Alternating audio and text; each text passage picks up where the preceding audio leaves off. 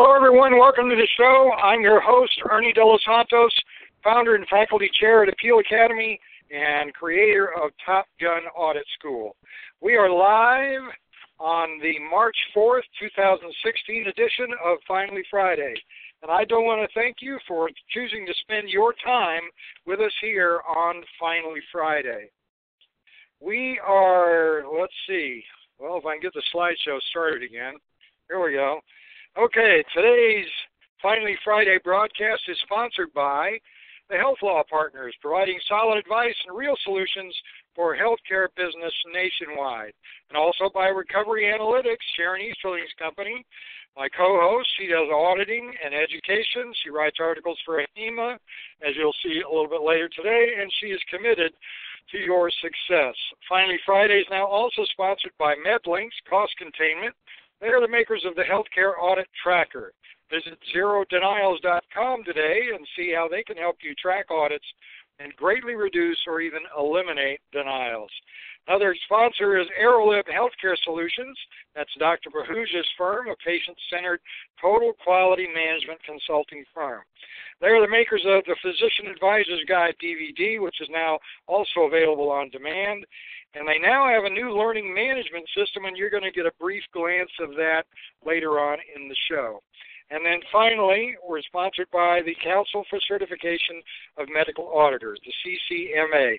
They are the creators of the widely used Certified Medical Audit Specialist, or CMAS, certification. Okay, today we're going to continue our discussion. This is really kind of changing shape of revenue cycle part 2, because we're talking about the continuing nightmare that is included with all the changes in the revenue cycle and revenue integrity. And this week, we're going to point at some new value-based payment models and what that means that you might not yet be thinking about. And I've got a picture there on the screen of the how Medicaid is growing, even though there was a lot of resistance to it earlier when the Affordable Care Act came out. But now that is growing and changing, and that is something that we're going to talk about a little bit as we go through. Okay, so before we go further there, let me go back to the website and show people, if you are not familiar with the room, but I imagine most of you are.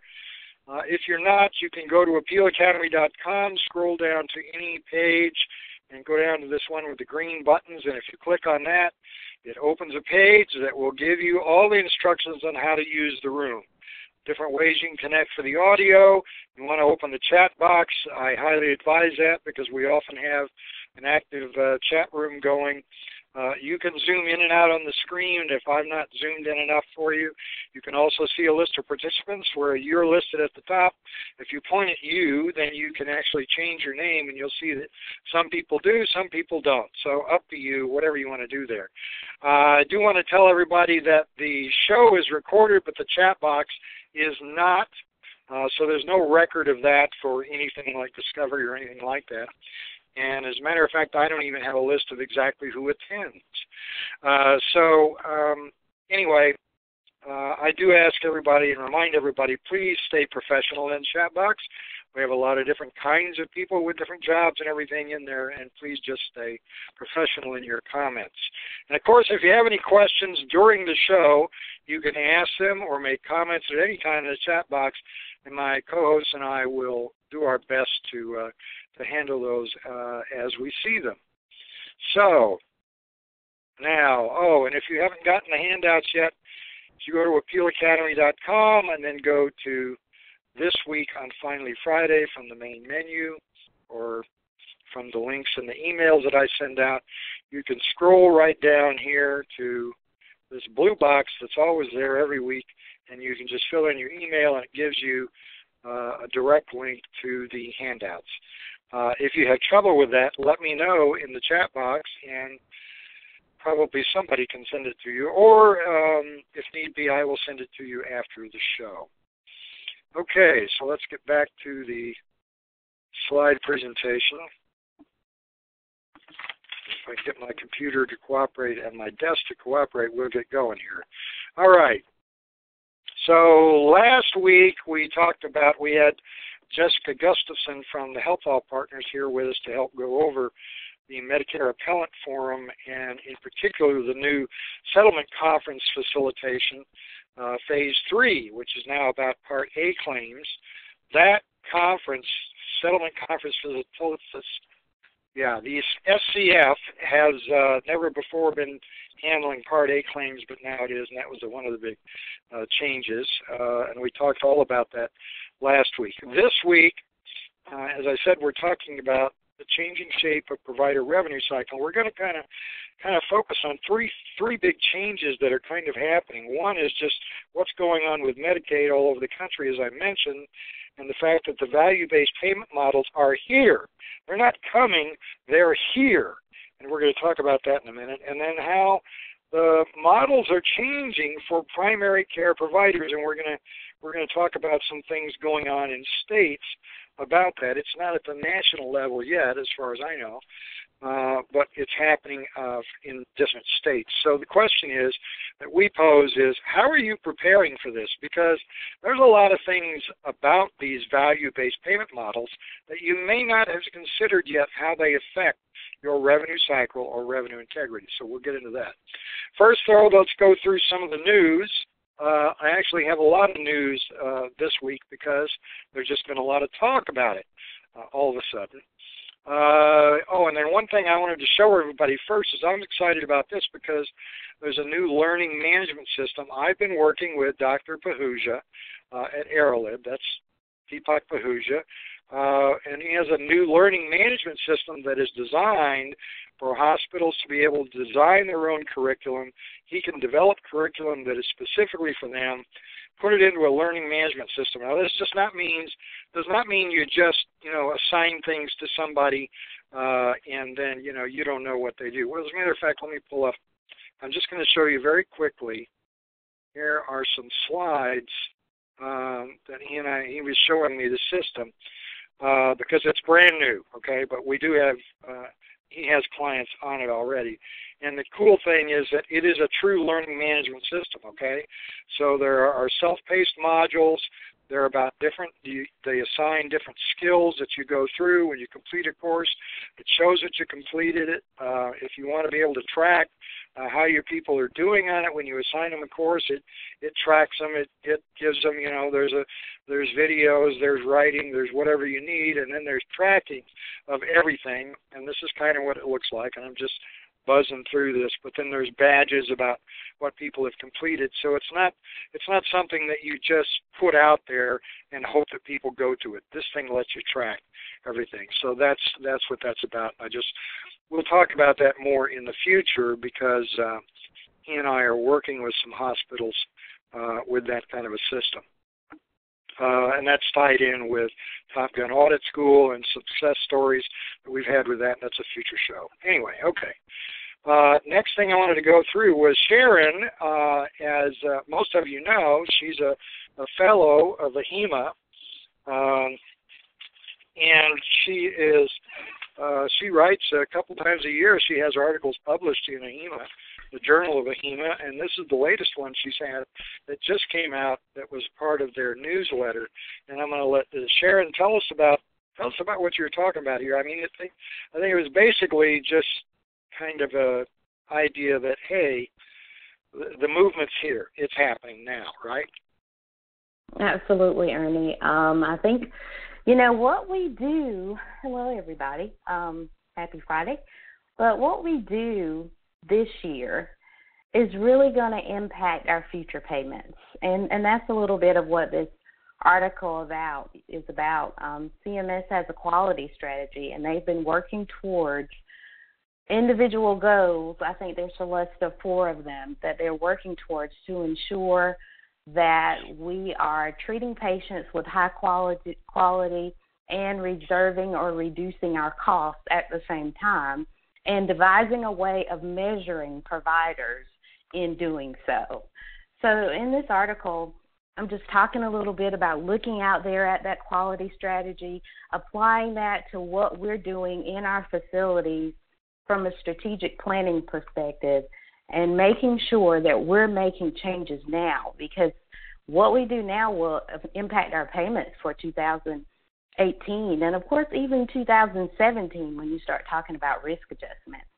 So this article talks a little bit about, right now we're paid off the fee schedule, and that's changing. Not only are we going to be paid off the fee schedule, but we're also going to be paid off of quality, which is included with the merit-based incentive payment system that's coming into play. We have MACRA, and we did a show about MACRA a couple of weeks ago. That's the new Medicare system that's incorporating PQRS, the merit-based incentive program, the physician value-based modifier. All those things are being bundled together. And so you'll have your fee-for-service payment for now at a reduced rate, but on top of that, you're going to have the opportunity to get quality incentive payment. And that quality incentive payment is going to be based on how you perform. So if you're a provider that provides high quality at low cost, you're going to reap great benefit in that incentive. But if you're a provider that has low quality, and I might have said that backwards just now, is high quality and low cost is what we want. But if you're a provider that has low quality and high cost, you have a problem. So you won't reap the benefit. And that's what we're moving to. We're moving to looking at our providers individually, looking at our patients by member, just as they do with Medicare Advantage plans. It's going to creep out of that Medicare Advantage, and it's going to hit us from other areas of payment. And that's through risk adjustment as well. And I talk a little bit about diagnoses.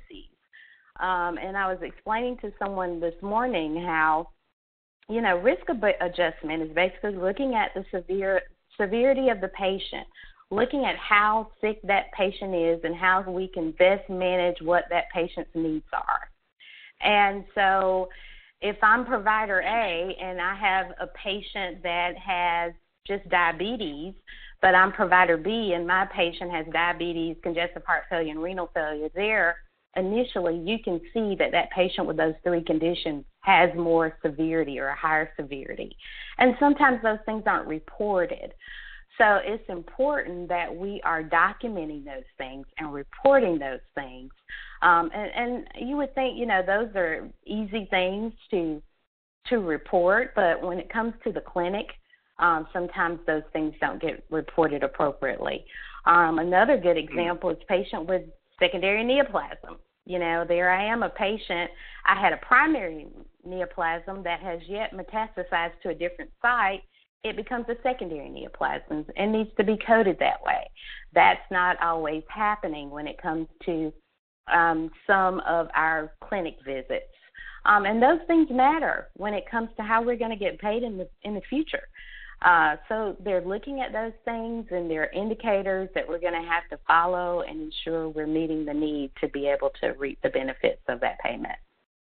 Yeah. Okay. Well, and so all of this kind of speaks to, and there's a link to Sharon's complete article there. I don't think it's behind the sign-in or anything, so you can go read that. And it really, speaks to exactly what we wanted to talk about this week. So let's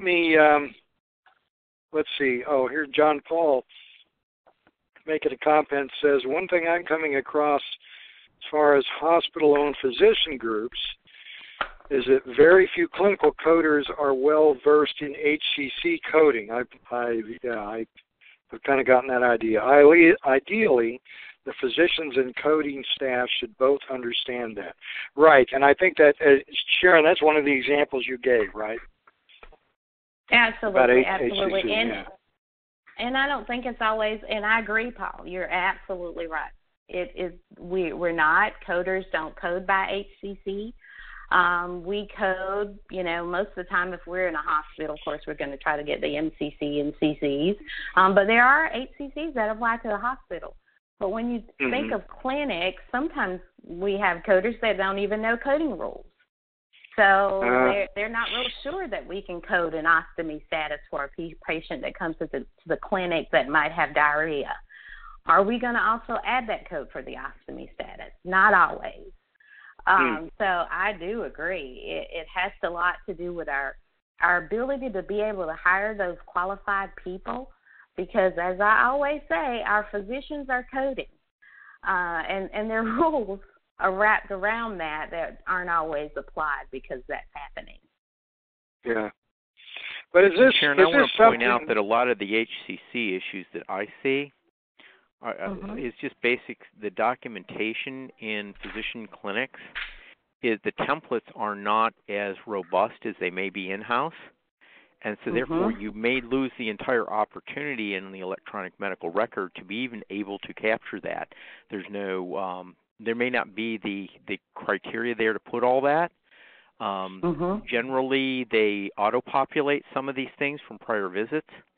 And so there's quite a lot of the system that we used to do on paper that may be missing. So I agree with John Paul that the physician and the coders need to know it, but I also would like to put in there that information technology has to be part of that to make sure that what your end deliverable you need to get to that point is actually built. And I'm finding more often than not when I audit things and I'm missing something, it's because the system didn't have the capability of recording it.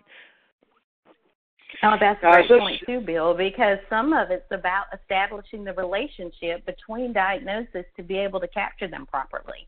So is something within my template or within my system not allowing me to appropriately document that relationship? I think that's a very positive point. Hopefully with this agreement that just came about with CMS and these three major vendors, I guess you guys have heard about that, Cerner, Epic, and I'm not sure who the other vendor is, where they've all agreed to make system interoperable. Yeah. So hopefully we can have some better information that's being put out there. But, we'll see what happens. Yeah, I have a bridge for sale, too. Here, okay, John Paul commenting that physicians are hamstrung by the 95 and 97 guidelines, which were designed in a time of handwritten documentation. 20 years later, physicians still aren't capturing their thought processes, and I agree that EHR systems weren't designed for HCC. Yeah, I totally agree with that. And I guess you're talking about E&M level, John Paul. Yeah. And what I was just going to ask Bill and Sharon, what do you do if you want to check and see if this is a problem that exists in your system, like what John Paul is talking about, where you've got one group that doesn't understand HCC. Yeah, and I'd be interested in what Bill says, but first of all, we got to know what this stuff is.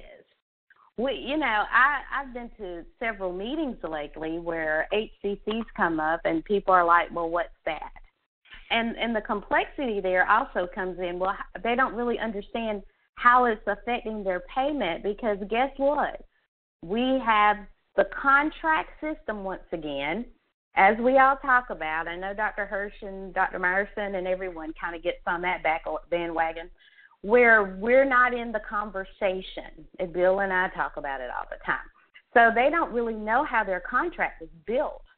So as I was saying last week, one particular hospital, there is incentive based on risk adjustment factor built in their contract that they had no idea about.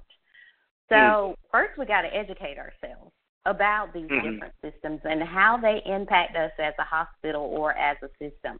And then after we figure that out, take a closer, deeper dive into your documentation where Bill and John Paul are coming from. Have an audit. Have someone come in there and look to see where you are from your HCC risk adjustment perspective by patient, by provider, identify where some of those deficits are. Is it related to documentation? Is it related to templates?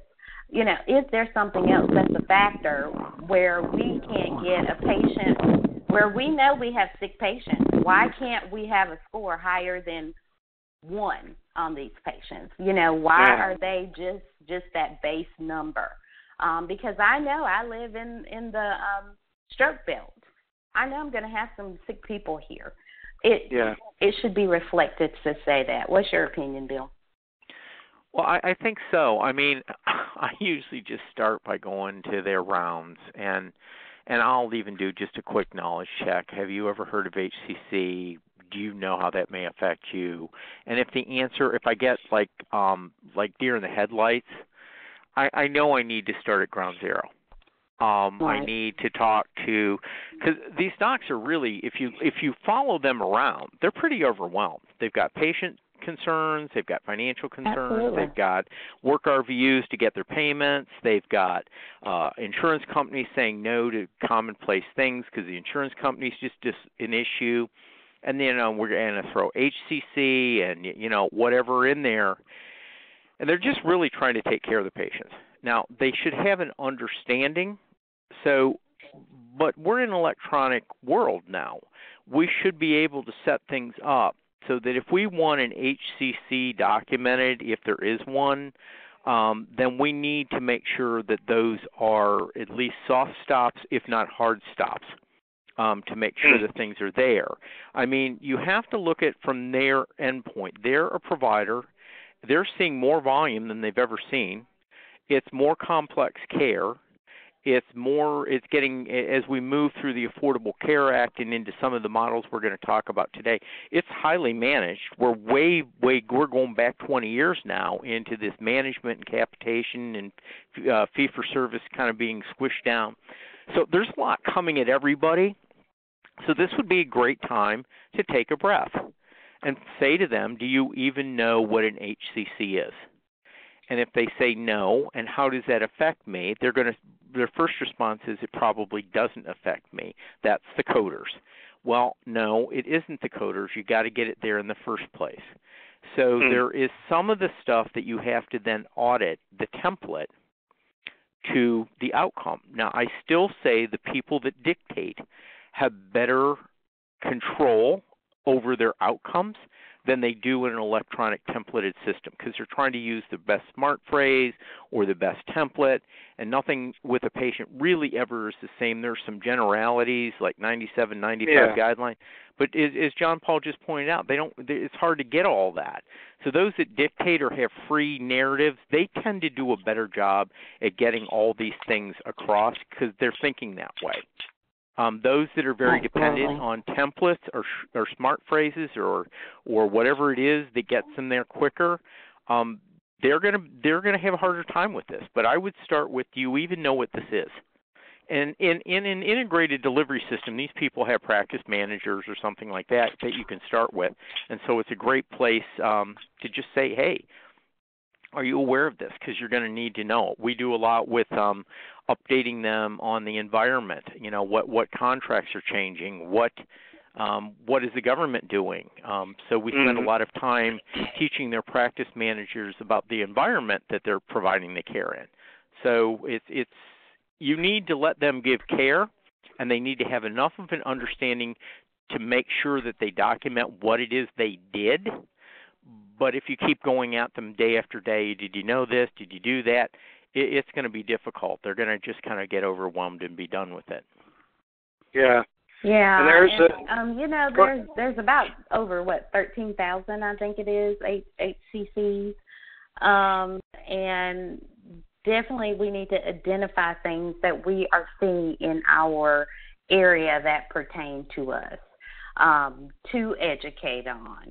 I think it's great when we have the broad knowledge, but I think we're going to have to get involved in this as a group within an institution, and that's why I talk about ambulatory CDI a lot, because there are things that, we can easily know, but there are things that are outside the norm that can be impacted by having a good process.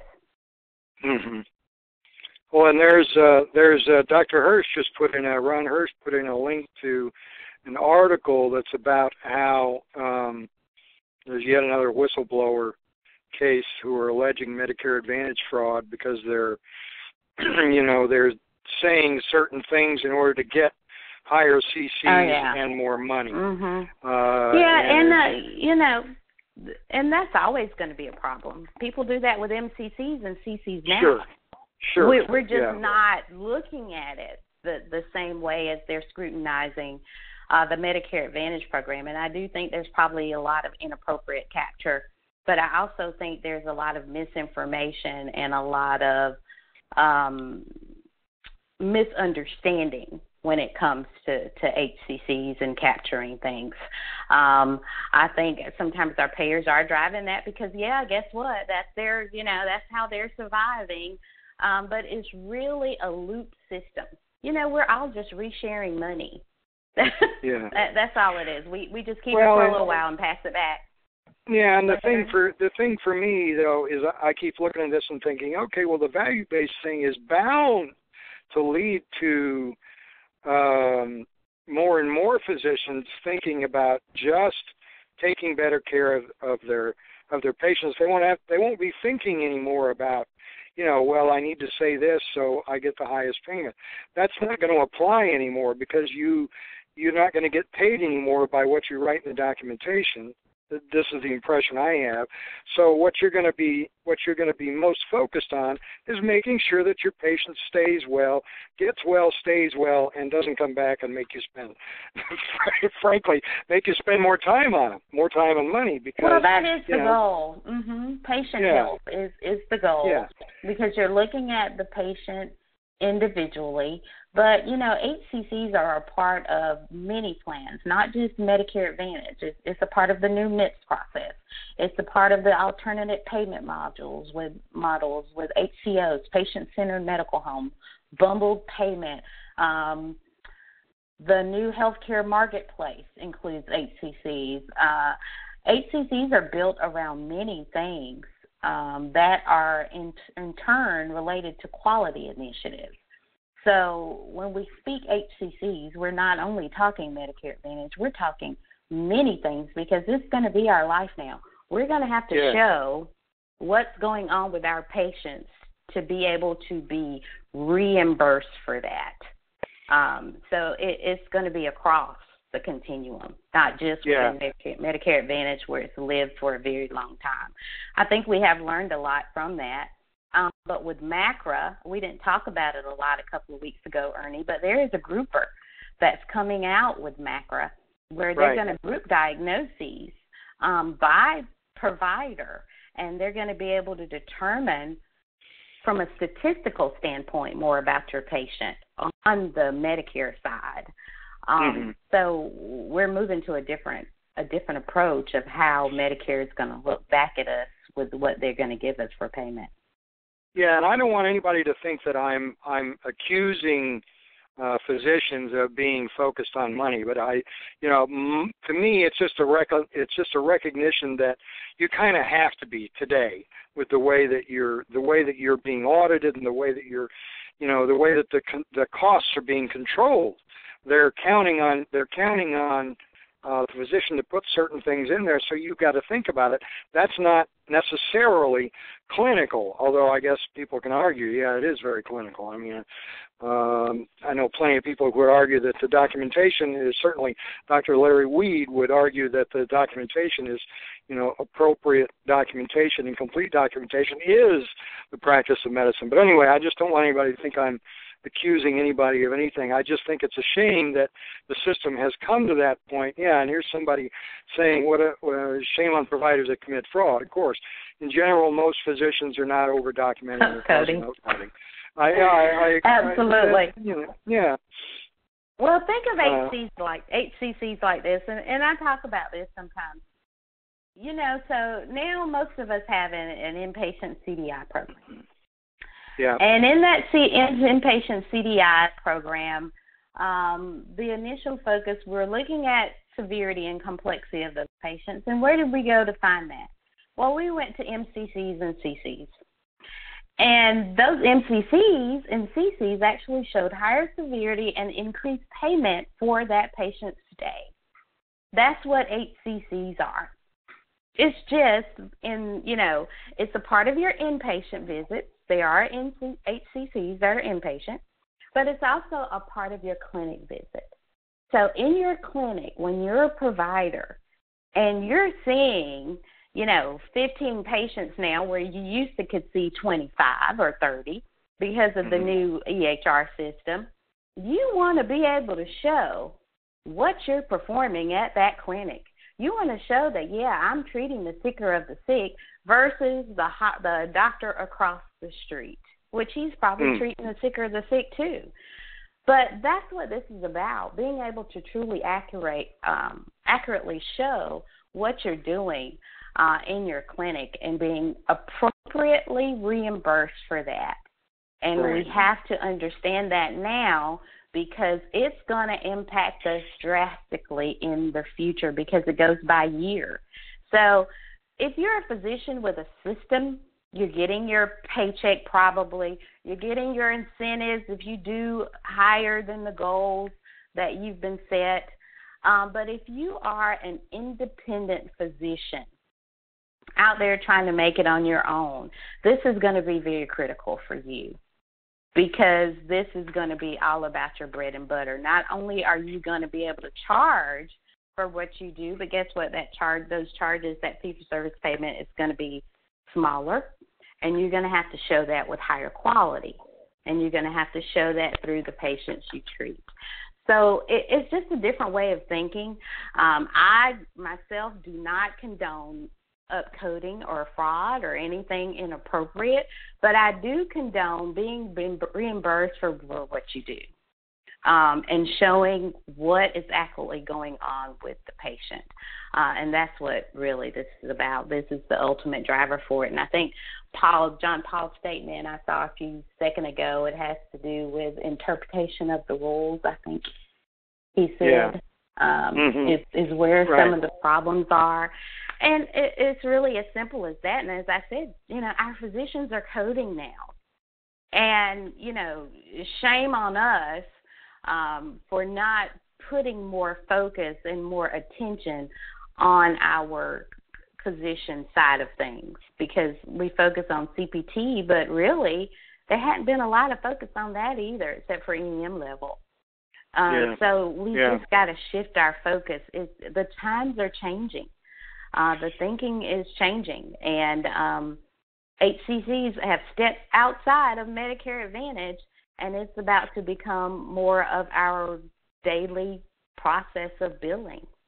Yeah, and as we've been saying, these new models are here. This is not something that's coming in a few years. I mean, a lot of us look at things like MACRA and we think, well, MACRA is coming along and, it'll be fully by, 2018 or something like that. But here's the latest thing, and I've got several articles here that I found. These are just things that came out in the last 2 days, okay? The administration is saying how, they're at the 30% mark. Holy cow, how did that happen?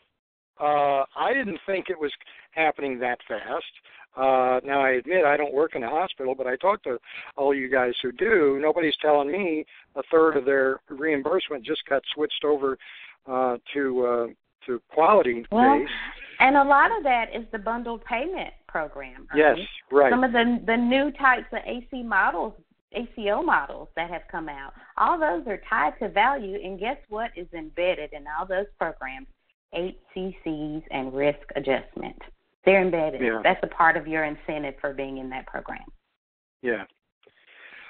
Here's Dr. the management of risk is the key to all of this, Sharon. I mean, if you're going to move to value, if you're going to move to population health or whatever, it's about managing the risk. And that was the key for the Affordable Care Act to really begin, is to bring everybody into the insurance venue so we, like other countries that have a single payer system, know what our risk is. And up until the Affordable Care Act, with so many underinsured or uninsured, we really didn't know very well with risk. So they added I-10 to that to be able to give it some granularity. We now have risk adjustments. We're moving. The train has left, and it's moving pretty quick. And it's essential that this risk adjustments and what have you, and being able to manage your own risk is going to be key to making sure population health really takes off in a meaningful way, not just a medical home here and there, but as a standard, that becomes a new benchmark of management. It's not about this payment for volume. It's now going to be about managing your patient in a way that's most cost effective. So, maybe it's cheaper to send a home health nurse out twice a day to make sure that the congestive heart failure patient, stays on their med and doesn't eat a bologna sandwich followed by some bouillon, that to get all that salt in them. I think we're really looking at now a mindset change that has begun, and the administration is very key. I mean, the article from The Hill that was a previous one, today was Wall Street. These articles are well touted. Look at our changes. Look at what we're doing. So no matter who the next president is, this ship has left the station, and it's unlikely to change course. It's running. And there you see the 50% target by 2018. 50% of your payment is going to be impacted by this. Right. And there was a comment made by Dr. Hirsch saying that and this is actually really kind of a separate discussion. I don't think I agree exactly. He says the rules are crazy. If it takes a coder 15 minutes to calculate the code for a 10-minute visit, there's something wrong. I don't know that I agree with that. I tend to think of that as a cost of doing business. Now, I could have my opinion changed. However, I'm not being firm about that. But I don't know that I buy that that's necessarily wrong. I can see that it's frustrating, and it certainly affects throughput. But I don't know. It may just be a and here's somebody saying, it's the time to actually code a 10-minute visit. Where's the AMA about all this? I don't know. Yeah. That leads up to something I talked to Ernie about. Not just the AMA, but just some of our other groups out there, physician groups or whomever. I know HEMA gets on board, but definitely we have to advocate for change on our side. Yeah. Well, I don't think there's anything wrong with advocating for that. I guess I just feel like, at the moment, it is a cost of doing business. That is the way it is. If we can fix it, then sure, why not? But I think, Ernie, it's very important that every provider know what their workflow is. I spend my day asking people, what does your workflow look like? Where are those holes? And they're basic holes. Somebody's going to have a procedure. We never bothered to get the auth. Somebody's coming in as an add-on. We never got benefit eligibility. Somebody comes in and I'm gonna leave that record. I'll chart on that tomorrow, and it never gets done.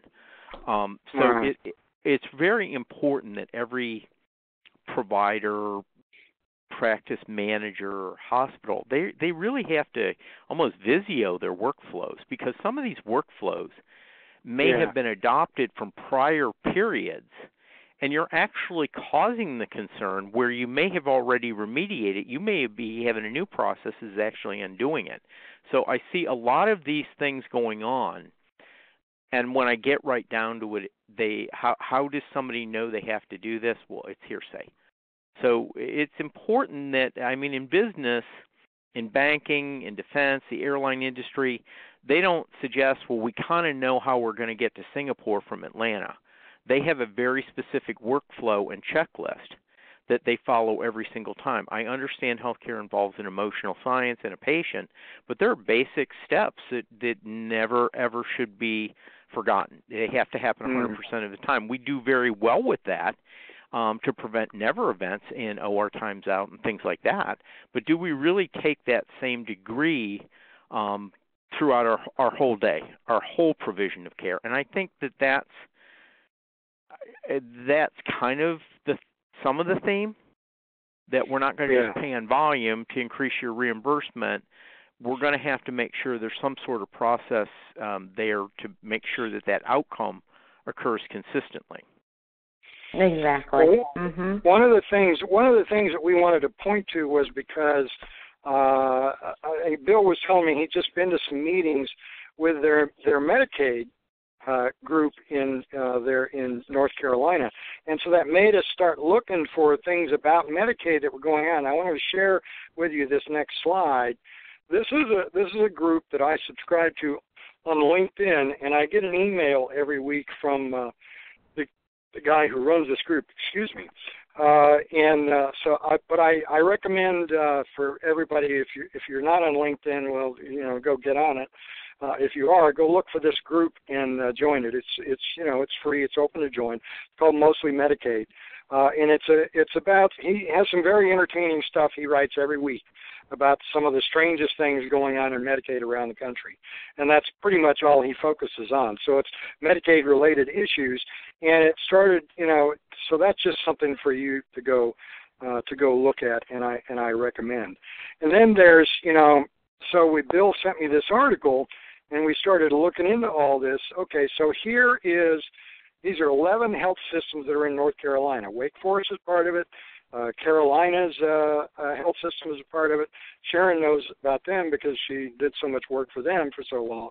And what they're doing is they are now creating, and North Carolina didn't want to, if I remember right, they weren't sure whether they were going to expand Medicaid. Well, I guess they are. And this is part of the way that they're doing it. They got some very, very new ways of switching to and reforming Medicaid. And part of that is because there's so much more happening in Medicaid. And look at this. Then there's a couple of articles I found that we were talking about interoperability, which, to me is like that's the first thing that needed to happen. But, of course, it's going to be the last thing because the government is involved and said this is what we're going to do before anybody did it.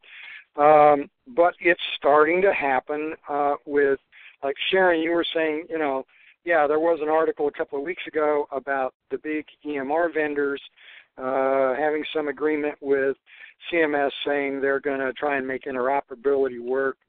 I don't know how that's going to work, but that came CMS, out of DOD, though, Ernie. That came out of that whole DOD bid where there was no interoperability. It's come out. It's been a very salient point within the VA system and their ability to take care. So that was part of that VA debacle. Interoperability on different platforms is amazing.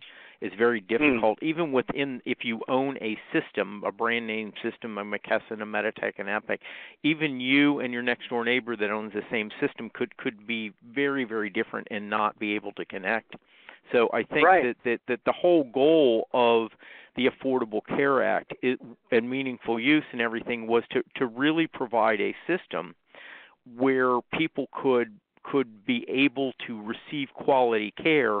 And what we're finding is these systems are just a bunch of dots on a line that don't always connect. And every time there's a gap, there's another chance for a patient quality factor to fall short.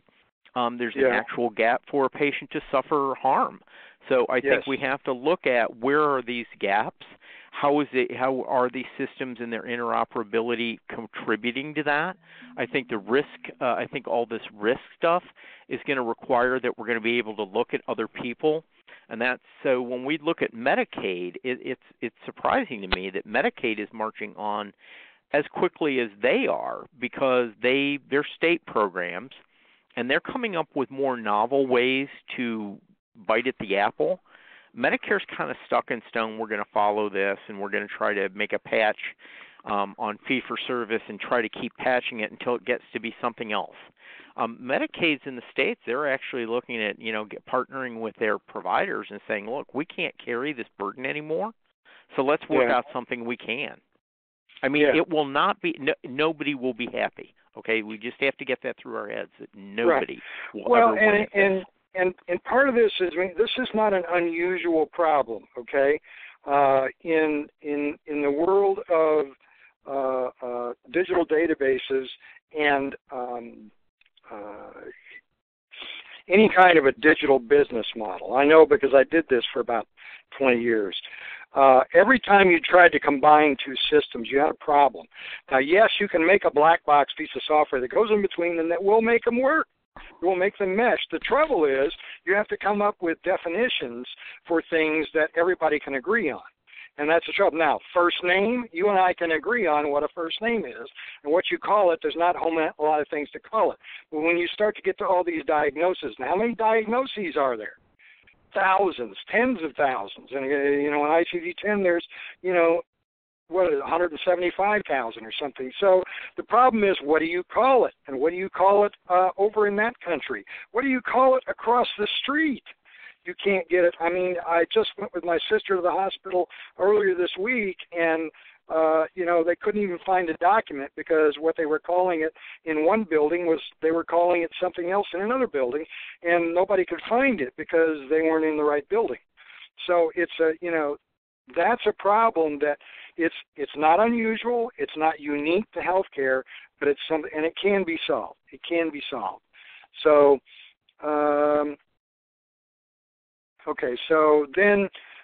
so that's all the stuff. Maybe it'll happen first in Medicaid. I don't know why it would be easier there or can work there, but it seems to be that maybe where you want to start watching what's going to happen. Then there's this wrinkle that I just saw this week. Now, I hadn't heard much about it. Bill seemed to be pretty familiar with it. It's the idea that, hospitals are starting to sign up and create what they call concierge care. In other words, it's not insurance, but it's, hey, you pay us so much a year, we take care of you. I'd heard of physician concierge type operations. I didn't know that hospitals were starting to do it. And so that was something that there's another wrinkle. I mean, And this is that new, documented? This is not new at all. Okay. There's National Health Service in the United Kingdom, and then there's private National Health Service. Private National Health Service is nothing more than concierge care. Yeah. You get your own doc, and we have you a get hospital your thing. in North Carolina that has done this actually for a couple of years. Yeah. Okay. Well, and then, but there are people who are objecting to it. They're saying, "Oh, well, this is going to favor the rich." I'm going, well, anything that has a price on it is going to favor the rich. There's going to be different levels you can do. But anyway, that's my opinion. Then there was this article that I found that refers to a report that's, after a year of the ACA, well, what's happening? And basically what they're saying is that if the state expanded Medicaid, the doctors are paying patients more than they used to, which kind of sounds like, okay, well, isn't that obvious? Well, not really, because if you go look at the report, now I've got a link to the report here. This is on the AeroLib Aorta forum, so you can just click on that link. It'll take you there. You can download it there. I didn't want to put it. It's big. I didn't want to put it in the handouts today, so I posted it on Aorta. But anyway, that's where it is, and you can find the whole report there. And look at what some things here. We don't have a whole lot of time, so I'm not going to go through the rest of this, but it's, there's some surprising little conclusions that they find in this, basically saying that, hey, this is working. This is kind of working well. Even commercially insured patients, there are, they're paying only slightly more than they did in previous years, although costs seem to be rising, so I don't understand everything that's going on, but here's some results. If you want to see somebody with, statistical results about what's been happening, then go look at this report. I wish I had more time to go through this. And then there's this happening. CMS, Ernie, again, I wanted to point out, can you go back to the first slide? This is about primary care. That ACA view really gets into primary care and the coverage and the low deductibles and the low copays. It did not speak at all to the high deductible plans with patients having huge deductibles that they can't pay. So this is for primary care, where there's benefits for preventative services. There's low copays, low deductibles. I mean, the worst you're going to get might be an ER visit. But when you get into those high deductible plans and you have a significant illness, this is not applicable. This report does not address most of that. And so I wanted to just kind of point that out there, that there's a growing concern with the high deductible plans and the patient liabilities and moving that to bad debt and write-offs, and it's growing. It's a real problem. And that brings up this point, Bill, just speaking back on the HCCs for a second, HCCs are built into all these ACA plans. Every single one of them. They're about to have a big meeting at the end of the month to go over some things related to risk adjustment to see if they need to make some changes. But one thing you have to consider about that is that you get paid for that member. So if you're not showing the sickness of that member, how is that going to affect that Medicaid plan? It will not get the dollars it needs to survive. So that is another reason why what we code is important. Yeah. Okay. And then after this is here was this article that just came out as well. Again, this is all stuff that happened in the last couple of days. CMS is now offering states to be able to get information sharing gap in Medicaid. In other words, this goes back to the idea that they're going to try and make this happen in Medicaid. They're going to try and make the interoperability happen in Medicaid, and they're going to foot 90% of the bill.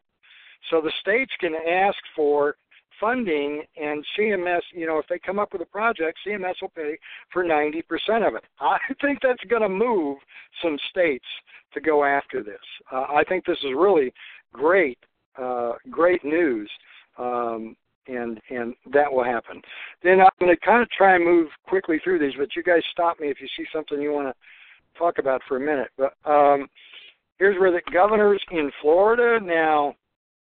I don't know, and you guys, there's some people on the call who I think are in Florida. Did they expand Medicaid or not? John Paul might know that answer. Okay, so at any rate, this is where the governors, the nation's governors, are asking. That's right. This one's not about Florida. This is, but this is the National Governors Association wrote to CMS and said, you know what, you're limiting our ability to manage the managed care contracts, and they don't like that. They want to be able to still do that so they can finance Medicaid in the same way that they've been doing it traditionally. They don't get all the money from the Fed, of course. They've got to go outside and do it. Well, if they can't control the managed care contracts, the payments in those, then it's going to be very hard for them to be able to manage the costs. And so they're trying to get it so that they get more control of the managed care contracts. Okay, and then here's the one that's about Florida. They're trying to make it so that, with very narrow exception rule, otherwise restricts ability of states to direct expenditures through their Medicaid managed care contracts. So again, I liked this little poster they had. Do not let bureaucrats get between you and your physician. So that's the kind of thing that's going on. Now, Florida has also been active because they passed some new bills, or these are in their Congress. They passed at the House level. I don't know what the likelihood is that they go all the way, but look at what these are about. Telemedicine, rules for telemedicine. It's going to allow out-of-state doctors to use telemedicine for people in Florida, clarifying whether that's legal or not. You're going to be able to contact directly with doctors or other kinds of providers for primary care without calling it insurance. In other words, then it won't be regulated as an insurance policy. And here this one: advanced registered nurse practitioners and physicians' assistants, the right to prescribe narcotics and other drugs. Wow, that looks big to me. I don't know if people are going to be jumping up and down about that. I'm not sure what that means. But look at all these things these changes are coming along. They are trying to. I think that's a national trend, Ernie. That's not just Florida. That's a national trend to give the mid-levels more latitude. In some cases it's good, but if we're already concerned about opiate prescriptions nationwide and how they're handled, I don't know, adding another layer. Although I think a PA and an NP will probably be a lot more careful about prescribing those than a physician, because they really don't have the prescriptive authority of a physician. And so that may become – so, I mean, it's all kind of like growing pains here. What I'm seeing on the screen is growing pains. So setting the rules for telemedicine for out-of-state doctors, we see this all over the country with psychiatry, where there's not enough mental health providers. And so maybe we're using a Virginia telehealth firm to look at our patients in North Carolina or their adjoining state. So a lot of this is a regional issue, especially in the frontier states. You're going to see that. So this is not new. I think where it really got crazy was there was some suggestions of using intercontinental telemedicine, meaning Australia's up when we're in bed, somebody gets sick at 2 in the morning, the telemedicine could go out of the country to a U.S.-based firm. I think there's a lot of these questions now that we just have to look at with some scrutiny. The telemedicine will move forward. I mean, I use it exclusively. Every time I'm unwell, I'm not going to a doctor. I'm absolutely not going to the ER. But that telemedicine guy comes on my computer. I can multitask. I can get my prescription for my strep throat along with getting my Excel spreadsheet done. So it works for me. But I think that's a growing thing. It's certainly going to be a growing thing with the elderly if they can use the computer for population management. I don't think I would quite have the same motivation or knowledge going on telemedicine that you would, Bill. So, but anyway, So, but I can see how that's, I mean, I've heard people talk about it even on the show before. They need to get these rules set for telemedicine because it's a growing thing. So once again, more things that are changing. So given all that and the fact that we're down the last 5 minutes, so then what do you do if we're going to do all this? Is something like this thing in your future, like the Medicaid plan in North Carolina? Here is, there's a link here. You can go find these links. I did not include all this in the handouts because no need for. They're in there. You can find find the article from that link. They've got a great PowerPoint here. That's what it looks like, and it talks about this. Now, again, I picked this slide to show you from the PowerPoint because look at this. 12 months, transition complete. Oh my, it's here, folks. We're not. It's not years off. Okay, it's pretty close to happening. And then there are these, here are the 2 talking points. Bill, I know that you wanted to mention these 2 about innovations and timing. Well, yeah, I think that one of the things that really was impressive is the state legislature in their debates, they actually said and continued to say about the innovation in the reform model is they need to switch from fee-for-service to where there's little incentive for quality and it's just a volume-based driven thing towards health plans that are prepaid that has value. So if they're going to give you a lump sum of money to these 11 people, they give you a lump sum of money and you have to manage all that risk. You may handle that patient differently. So that was the one thing, and then the continued implementation over the next 3 years. The point there being is it's a very aggressive timeline. And I think we're starting to see states and even the nation are on a pretty aggressive timeline with all this. Right. Okay, and so then we get down to our final point of the show. It's time to control your risk. And to do that, you're going to have to be able to see your data like you've never seen it before. Now, I honestly don't think many hospitals are ready to do this, not even the big ones with lots of money and lots of tools and all that, because their cost accounting systems are not really set up to do this very well. That's a personal opinion, but that's the way I see it. And it's not just about finance. It's going to be, everything. You've got to be able to tell what your costs are, or you're not going to be able to control anything. And it's not, the payments are not going to be like they were before. And like I said, you're going to want to be able to do, some people would call it cookbook medicine, but it's like, well, what works in your hospital? What are you finding the best? All of this is evidence-based medicine, right? It's what works and what doesn't. And you're going to have to be able to do that. The only way you're going to be able to figure that out is to be able to see your data as never before. So how do you? And I want to point out that one, Ernie. That's key. That's key to all this. There has to be transparency. You have to be able to understand your practice pattern. You have to be able to understand where to make those changes. It has to be agile. It cannot be something that takes 6 months to build a new platform. It has to be common sense. And we are creating systems at this point to get data in, but those systems that get data in are requiring add-ons or whatever to try to get data back out. So it's very a way we can aggregate it. Yes. Yes. It's a very key at this point that if you're a hospital system or a physician practice that's large, you really need to be looking at that next iteration of data analytics. Is it predictive analytics? Is it machine analytics? Is it rule-based analytics? Is it a combination of all three? What is that secret sauce that's going to make you in that competitive nature? How do you know when your readmissions, if you go to this North Carolina model and you've got to prevent the readmissions, when does that become the trigger? What's going to cause that trigger? Is it snow where they can't get their medicine? Is it rain? What are all these social triggers too? So all this data has to be transparent and it has to be agile. So we're starting to see finally hospital systems invest huge amounts of money in their data analytics. Yes. Yeah, and that is what, and that's, that's beyond what most of you on the call today, can get very involved in, but you can certainly argue, for that kind of things.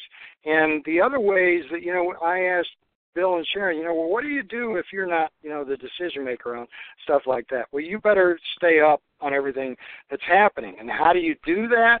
It's by getting active and make sure you're involved with the Medicaid group, for the state. Get involved in anything about that so you can pay attention to what's going on, so you're up on it. You can be a representative for your hospital or your department or your boss or, whatever. Stephanie was just saying, go ahead, Sharon. And, I was going to just add, and make sure you can wear different types of hats. And when I say that, make sure that you can wear your denial hat when you got to wear your denial hat. Make sure that you're focusing on that contract and inappropriate things that are happening with that contract when you need to have that hat on, as well as the denial. Push back on that plan or that, Medicare Advantage, whatever it is. Push back on them when you have to wear those hats.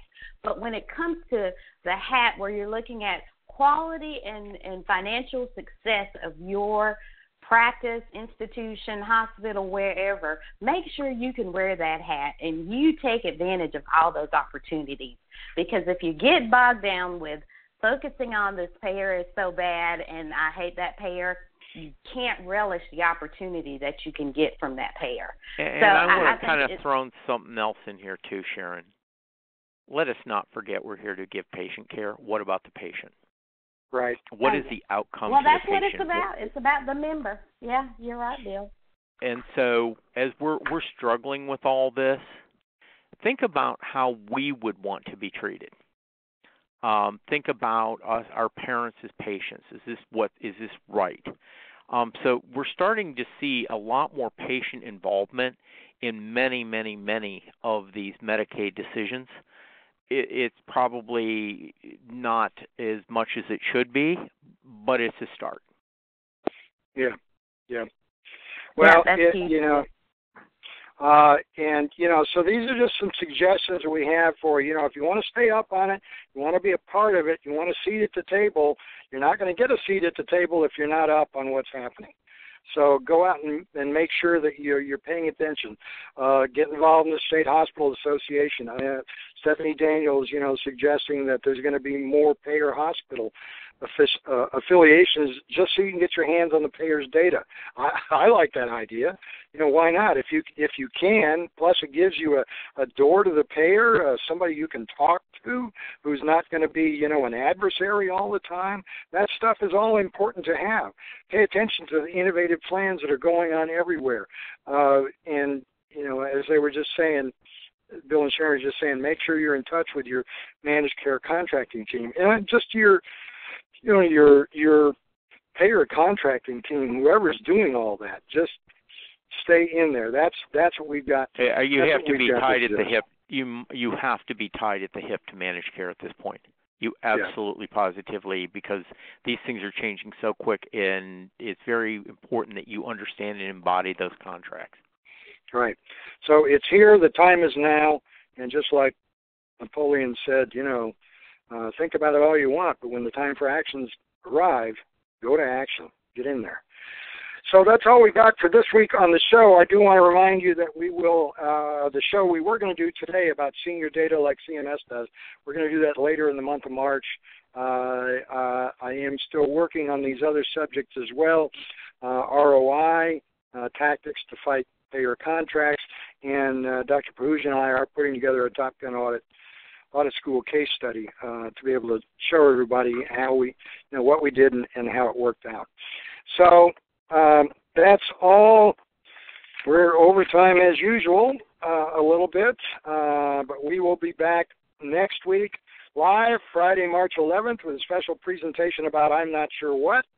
So watch for my email announcements. Thanks to everybody for participating. We had a great participation in the chat box today. And, of course, thanks very much to my co-hosts, Sharon Easterling and Bill Mom, who are always, of course, a big help, and it's great to hear what they've got to say about these subjects. So, and, of course, we want to thank our sponsors. They are the ones who make these broadcasts possible.